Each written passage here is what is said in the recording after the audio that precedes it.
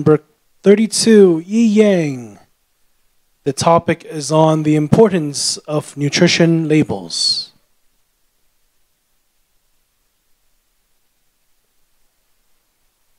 Hello everyone, how's everyone doing today? Feeling a bit tired? Yeah? Okay, so before I start my speech, let me just introduce myself. Okay, so my name is Bob, and I'm a grade 10-ish student because I'm going to grade 10 in just about a day. And I'm at White Oaks Secondary School, and I love basketball. And that's about it. But before I start my speech, I ask you guys a question. Do you guys pay attention to the nutrition label? Or some may call it the nutrition fact chart, looking like this while you're shopping. If you do, please raise your hand. Okay, I see not many of you guys pay attention to these. I used to be the same. But by doing so, you guys are missing a huge advantage. Can we just all agree that you can't eat healthy if you don't know what you eat, right? By looking at the nutrition labels, we know what we're eating. So for those of you who don't know what a nutrition label is, here's the image of a nutrition label. Please go take a look for yourself.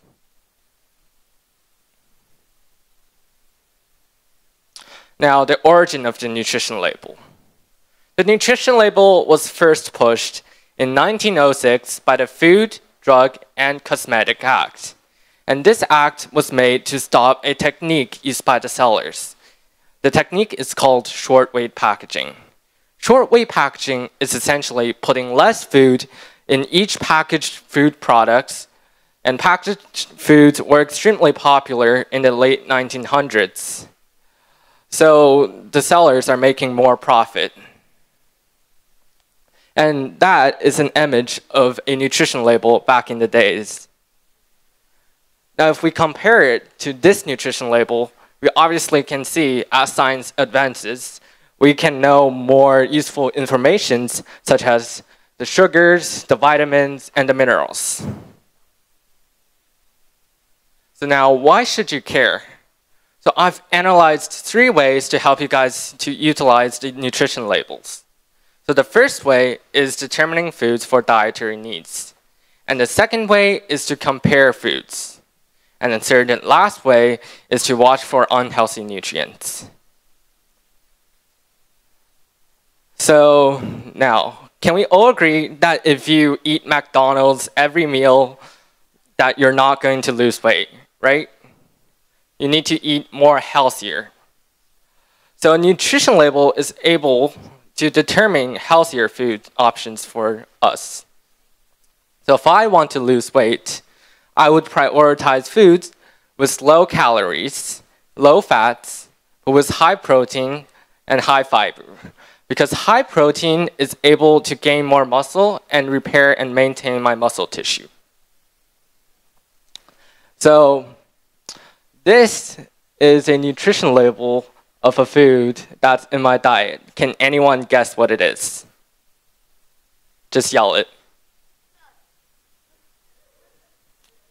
You're correct. It's nuts.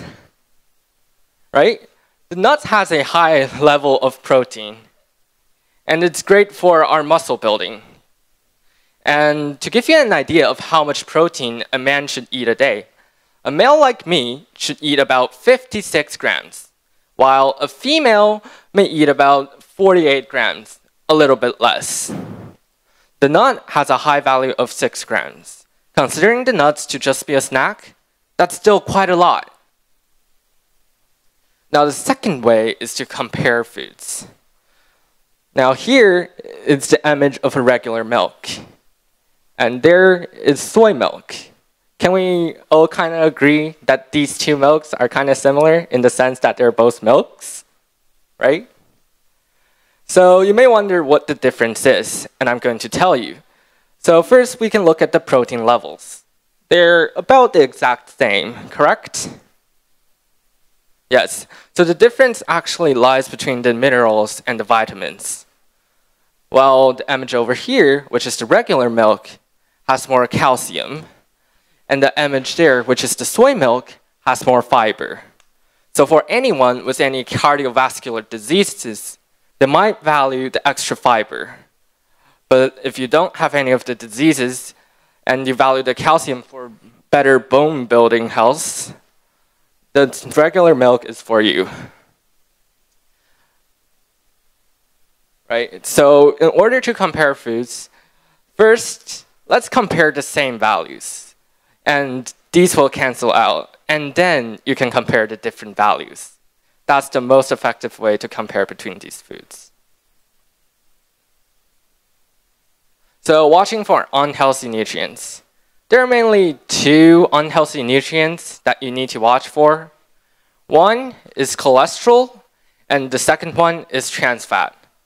While low levels of cholesterol may be beneficial, but when you consume too much, it's going to increase the chance of a sudden heart attack. And the trans fat actually adds a multiplier to your bad cholesterols. So let's say your bad cholesterol is negative, and you multiply that by a number. Is it going to get more positive or more negative? Can somebody answer? Obviously, it's going to become more negative, right? So it's going to have a greater negative impact on your body. So yeah, here are the three ways that you can use the nutrition labels to determine a diet for yourself, or maybe to compare foods, or maybe just to watch for unhealthy nutrients. Just a reminder for you guys, during this global doldrum, everyone's economic ability actually differs, so do not spend an absurd amount of money on these foods. Thank you.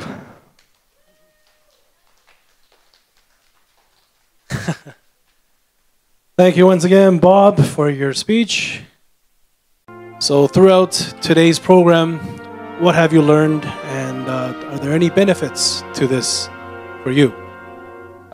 其实就是因为这个疫情，我之前是不知道这个 ACPN 这个机构的，就是因为这个疫情，才让我有了这次机缘，就是说来到 ACPN， 来到台上，来到演讲。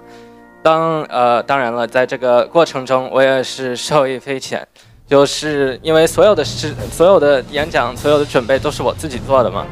当然，我一开始的时候也是没有那么的 confident， 就是还是很紧张。但是呢，前天是有一个 trial， 然后Carrie 跟我说了一些怎么样 improve 我的 speech， 然后通过这个我就可以在台上变得更放松一些。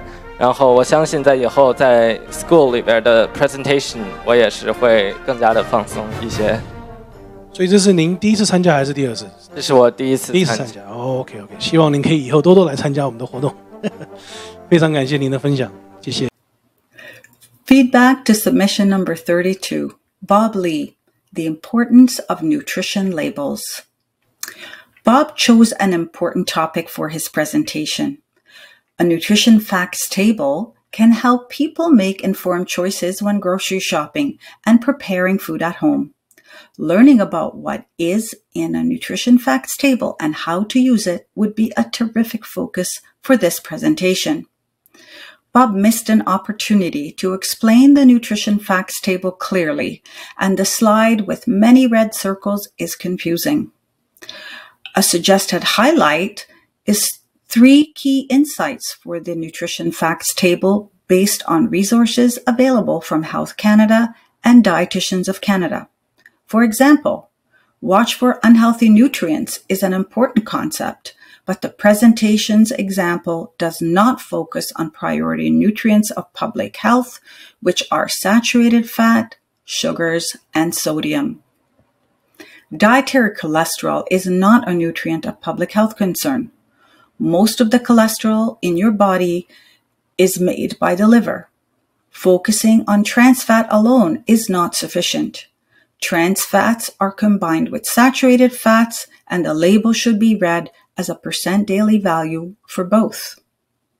Soy milk and cow's milk comparison is an excellent idea.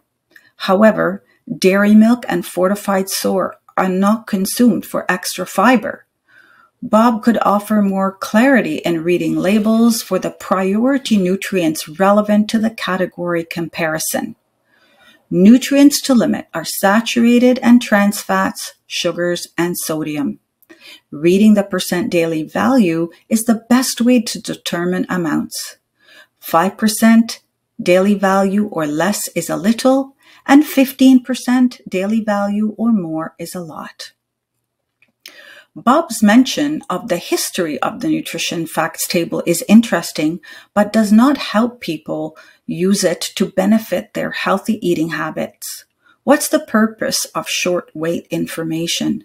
How is this helpful to the audience who's trying to use today's credible nutrition facts table for information?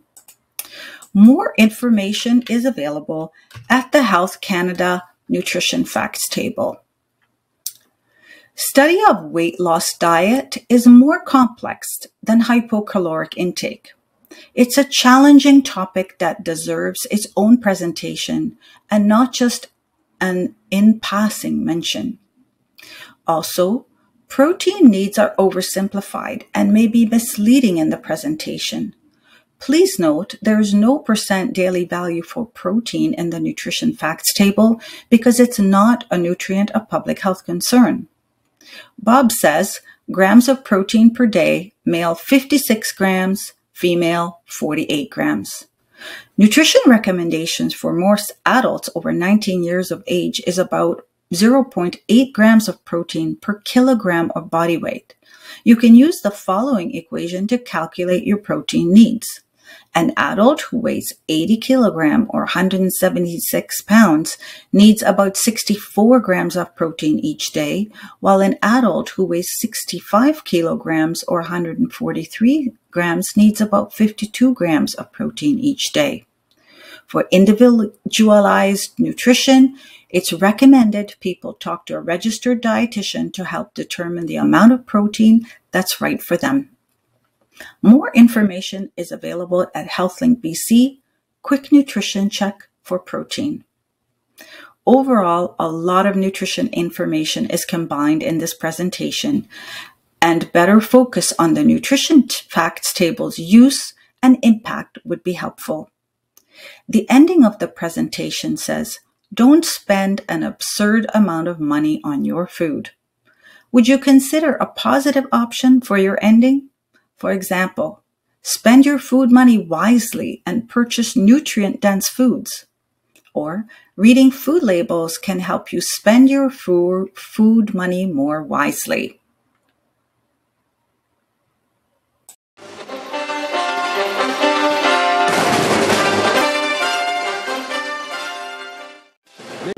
So now we're going to be presenting the 2022 National Nutrition Day Wellness Pioneer Award. And may we please have a leadership speaker, Mr. CJ Calvert, to come on stage. Jonathan Jia, Family Wellness Leadership. Valenzia Lau, Family Wellness Leadership. Ruichen Wang, Life Cycle Wellness Management. Claire, Visualize Health Science by Cartoon. Anderson Wang, Visualize Health Science by Video. Ryan Wayne, Health Science Fiction. Amberly and his Personalized Efficacy Management. Well, folks, I've had the pleasure of seeing your videos. Carrie has shared them with me, and you students, all of you, have done an amazing job with your presentations. It is just such a pleasure for me to get to see young emerging leaders like yourselves and all of you down here who are about to get awards as well. Watching your videos, you spoke so well, you were so confident, so knowledgeable. I wish I spoke as well as you spoke when I was your age. You did a tremendous job, all of you, and you deserve to feel very proud of yourselves. So everyone, let's give these wonderful young emerging leaders a round of applause for their fantastic leadership presentations in wellness.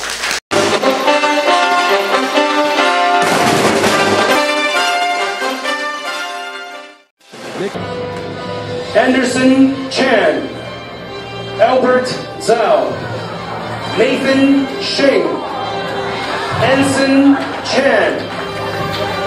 These are age group 4 to 6. Gold Award winner goes to Andrew Yang Molbacher. 哇，祝贺！这所小学的。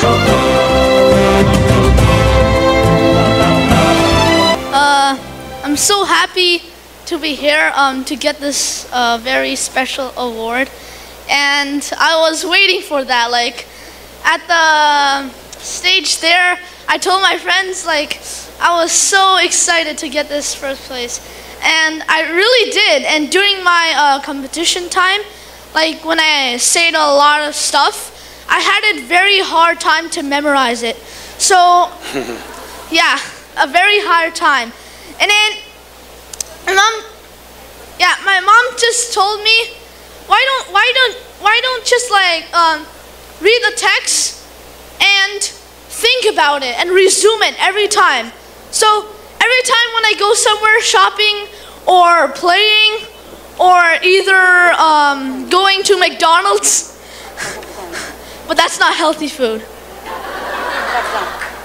And I always like resume the text in my head, and I always think about healthy food like broccoli and all that.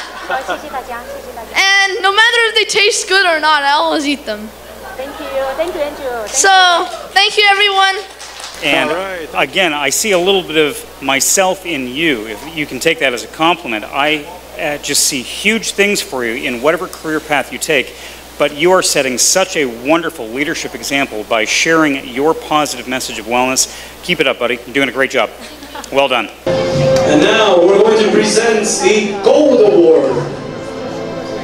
And the Gold Award goes to Victoria Oradowskis.